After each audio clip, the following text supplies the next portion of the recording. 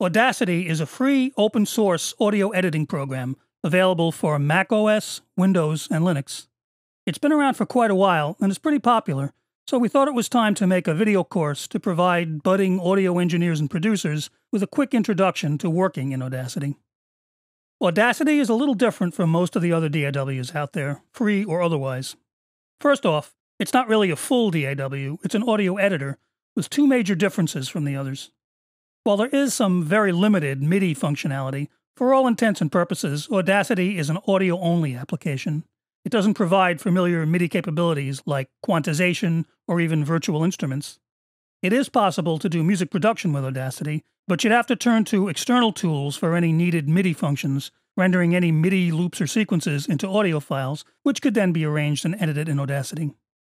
Music producers expecting the kind of work environment found in free DAWs like GarageBand may find that Audacity is not their cup of tea. However, it's an excellent tool for voice recording and editing, like for video or podcasts, simpler music productions, like singer-songwriter projects or music sessions that don't require MIDI, and audio mastering of finished mixes. The other major difference about Audacity is that it's a destructive editor. Now, most DAWs primarily utilize non-destructive editing, which allows for certain techniques in editing that leave the original recordings unchanged, and real-time audio plug-in processing in a dedicated mixer. In Audacity, all edits are made directly to the audio files, and processing is likewise applied to the audio directly. Pro Tools users will find this a familiar paradigm if they've ever used that DAW's non-real-time audio suite plugins, but anyone weaned on other DAWs will have to adapt to the inherent differences in destructive editing and processing.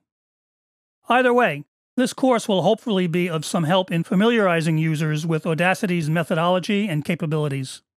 I'll start off with an overview of the application and its GUI, and delve into a little more detail on the differences between Audacity's destructive editing and processing, and the more familiar non-destructive real-time capabilities of other DAWs. Throughout the course, I'll make occasional brief mention of these different techniques and approaches, so users will have a decent grasp of how their workflow in Audacity might relate to the workflow they may have seen in other audio programs. The course will cover Audacity's various tools and menu options and commands, and the basics of audio handling in the tracks area. We'll go through the initial setup and processing of recording audio, and take a detailed look at editing in Audacity, including creating and arranging audio selections, using fades, and automating levels with the envelope tool. For music producers, I'll look at some helpful techniques for creating and working with audio-based musical arrangements without the use of MIDI.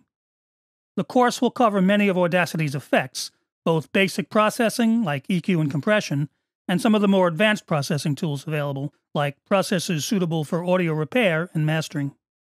And we'll go through the basic process of mastering and exporting finished audio files. But before jumping right into Audacity, to put its mode of operation in some context, I'll start out in the next video with a little background on the difference between destructive and non-destructive editing.